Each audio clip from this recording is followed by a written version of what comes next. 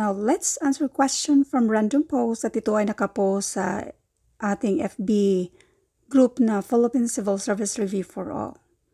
So, meron tayong tatlong mga questions dito at yan yung sasagutan natin. Let's do number 1. What percent of 150 is 90? Let's do solution number 1. P para sa percent na hinahanap natin. Ang of multiplication yan siya, 150 ang is equal sign, tapos kopyahin yung 90. So, kunin lang natin yung value ni P dito. Since itong si 150 ay pang-multiply sa P, kapag ma-transfer, pang-divide na yan sa 90. So, ngayon, ang matitira na lang ay yung P. P equals 90 divided by 150. So, i-cancel muna natin yung isang 0 sa taas, isang 0 sa baba. 9 divided by 15. So, since itong 9, kulang kung ilan yung 15, basta 9 kulang siya. So, dagdag tayo ng isang 0. Pero bago yan, yung decimal dito ay align natin sa taas. Now, 90 divided by 15, and this is 6. 6 times 15 equals 90. So, therefore, ang sagot dito ay 0.6. Now, remember, ang hinahanap dito ay percent. So, i-move natin itong decimal na ito twice going to the right side at lagyan ng percent sign, yung space lagyan ng 0. Therefore, ang sagot dito sa number 1 ay 60%. Another way of solving this, kung mamemorya nyo itong P, tapos yung rate at yung base. So, nasa loob ng triangle. Yung percentage, yan yung 90. Yung rate, yan yung may percent sign, yan yung percent. Yung base, yan yung 150. Yung base, meron tayong value at yung percentage, meron tayong value din, which is 90. So, ang hinahanap natin ay yung rate.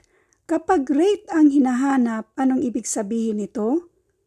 Rate equals percentage divided by base. Ang percentage natin dito ay 90. While yung base natin dito ay 150. At na-solve na natin to kanina na yung 90 divided by 150 ay pareho lang sa 9 divided by 15 which is equal to 0.6. Tapos i-convert natin to percent and that is 60%.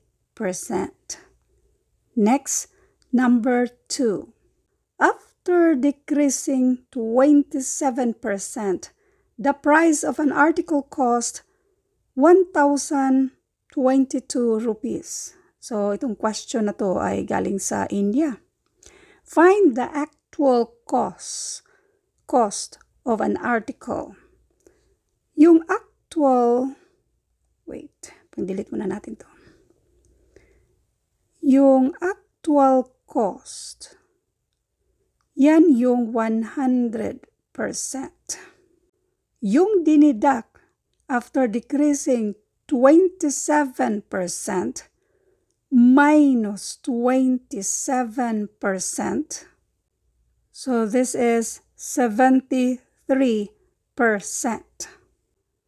Yang 73% na ito, yan na yung value nito or yung equivalent niya sa presyo which is 1,122. So, anong gagawin natin? Si 1,022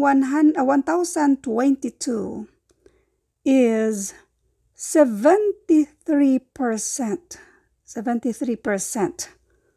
of the actual cost. So, of the actual cost, let A para sa actual na cost.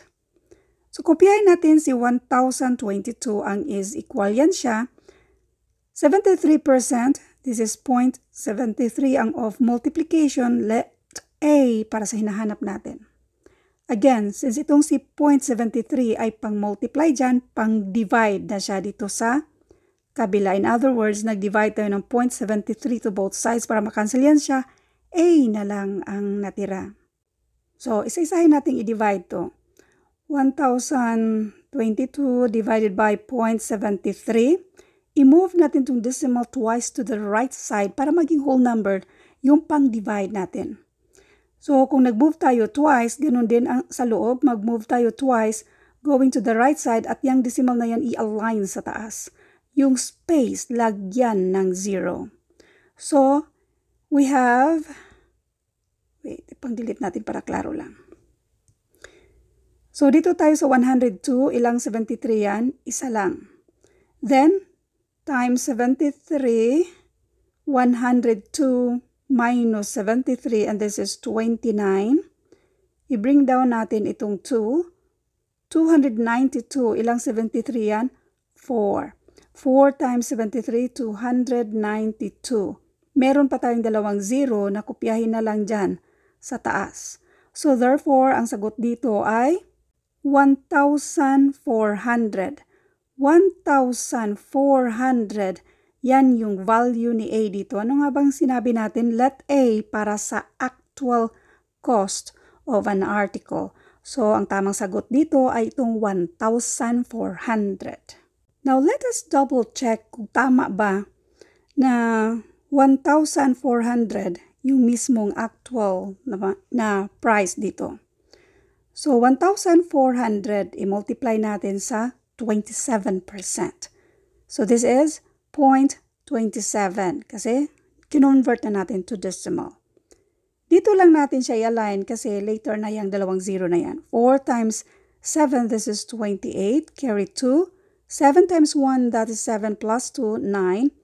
Then we have 14 times 2 and this is 28.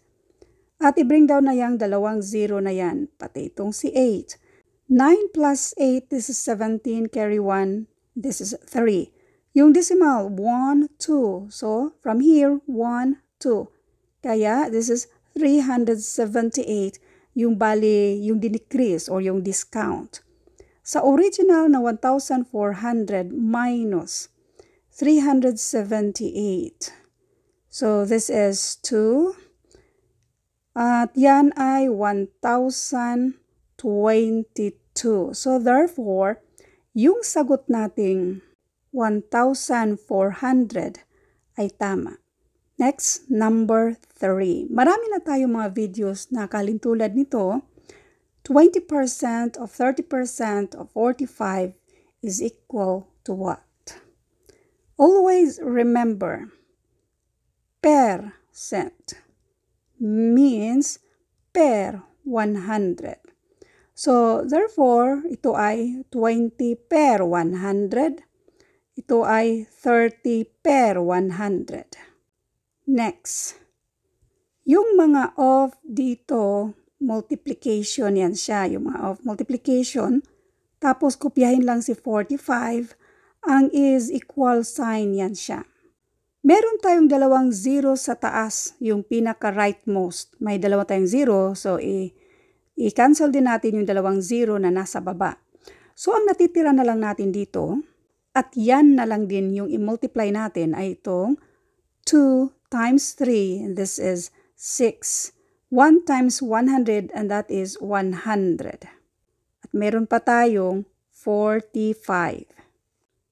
Sa multiplication of fractions, numerator to numerator, denominator to denominator, kapag whole number, meron yung automatic na 1 na denominator. So, bali kung whole number yan siya, doon na lang tayo sa numerator mag-multiply.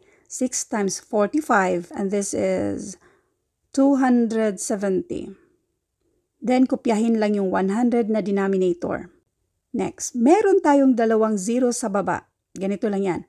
1, 2. Therefore, yung decimal na nasa numerator natin, i-move natin going to the left side. 1, 2. So, ang sagot dito ay 2.7. Isa pang paraan. 270 divided by 100. Ilang 100 sa 270? Mayroon tayong dalawa dyan. 2 times 100, this is 200. 270 minus 200, we have 70.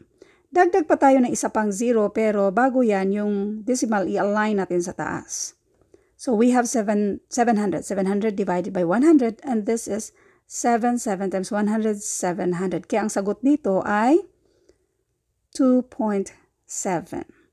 Thank you for watching, and I hope mayroon kayong naintindihan sa videong ito.